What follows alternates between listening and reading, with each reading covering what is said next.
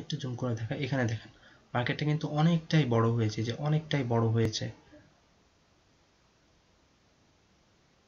কিন্তু এই জায়গাটা খেয়াল করেন মার্কেট কিন্তু এতটা উপরে যায়নি বা এতটা নিচেও কিন্তু যায়নি।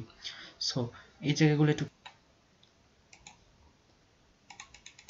আচ্ছা তো এখন যেভাবে ট্রেডটা করতে হবে সেটা হচ্ছে যখন এই বরাবর থাকবে, মানে যে লাল দাগের নিচে আমি মানে মনে হচ্ছে যে এটা উপরে যাবে, তখন জাস্ট বাই, এবং যখন উপর থেকে নিচে নামবে তখন জাস্ট সেলে ক্লিক করার পরে জাস্ট পিপসটা বসিয়ে দিয়ে অপেক্ষা করতে হবে। আচ্ছা এটা এখন বলে রাখি, এই যে যেমন মাইনাস হচ্ছে না, এই মাইনাসটা যখন এই যে আপনার ব্যালেন্সের ইকুয়াল হয়ে যাবে তখন কিন্তু আপনার এই ট্রেডটা অটোমেটিক ক্লোজ হয়ে যাবে এবং আপনার ব্যালেন্স ওয়াশ হয়ে যাবে। ওয়াশ হয়ে যাবে মানে কি, আপনার ব্যালেন্স একদম জিরো হয়ে যাবে। এটা অনেক ট্রেডে হয়, হয়তো এখানে দিবে না, হয়তো এখানে 50% পর্যন্ত। যেমন এটা যদি মাইনাস হতে হতে আপনার যদি $50 হয়ে যায়, দেন কিন্তু আপনার এখান থেকে $50 কেটে এটা এই ট্রেডটা ক্লোজ করে দিতে পারে হয়তো বা। আচ্ছা এরপর যে ট্রিক্সগুলো নিয়ে কথা বলবো, এগুলো আমরা কালকে কথা বলবো, আজকে এই পর্যন্তই।